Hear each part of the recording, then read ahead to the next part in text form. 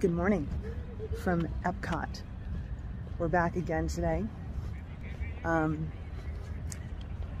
some stuff to talk about. I've got some theories to test. So let's get in there and we'll talk. So here's the theory. The theory was this was the line yesterday and it ran like all around the construction wall. So today I was like, well, what if we go back? First thing, we'll rope drop, head to creation shop, see what happens. So that's what we did. And this is what creation shop looked like. So I know some time has passed, but my theory was if I came here the next day, what would there be? And would I have to wait in line to get it? So I waited, got in for rope drop, and like I said, it's the next day. And there is plenty of stuff. So you can see there's definitely no shortage of these cups. And the same is true for everything else. Also, the limit for all this stuff is 10.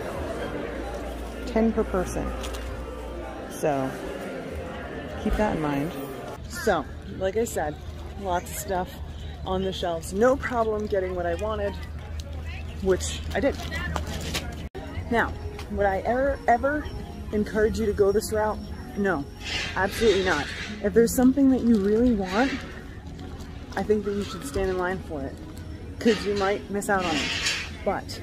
But let's say you can't stand in line, you don't want to stand in line. Few options. One, check Shop Disney. Check Shop Disney. Two, go back a different day. Enjoy Epcot for the celebration, during the celebration. Go back day after the celebration, get your stuff. Anyway, we are now at the beach club. Say hi. And having some breakfast. But yeah, I think at the end of the day, it's important to keep in mind that there are different ways to go about getting what you want. And sometimes, especially when you're watching videos or stuff on other platforms, you'll see people talk about the line and they'll focus so much on getting merch, but there's so much more to, well, usually, so much more to events like this than just merchandise. So keep that in mind. Think about some other options, because there are probably other options available, and enjoy yourself, however it is that you want to enjoy yourself. Okay, so I said we're here at the beach club having breakfast. We weren't going to talk about it, but we have to. So I got the breakfast bounty platter. What do you need to know? Mickey waffle, only an ear left, but look what Russ got. So this is the breakfast sandwich. It's massive. It's huge. It's like 4 pancakes. These are pancakes, and like a whole like quarter of an inch of egg. So it's like 4 eggs, 4 pancakes, and like 4 pieces of bacon. It's a mobile breakfast bounty platter, and they give you a side of breakfast potatoes. Like, and the price for that wasn't bad. It was $9. Yeah. It's freaking ridiculous. This was 12. Mine was a better deal. This is definitely, well, I mean, they're both a lot of food, but wow. Okay. I can't hold off anymore. I need to finish. You ever seen a grown man jump walking down the... Come on, keep going. Well, I did.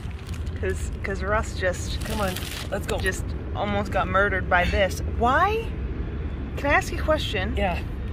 Why do you think it is the animals at Disney are attacking right now?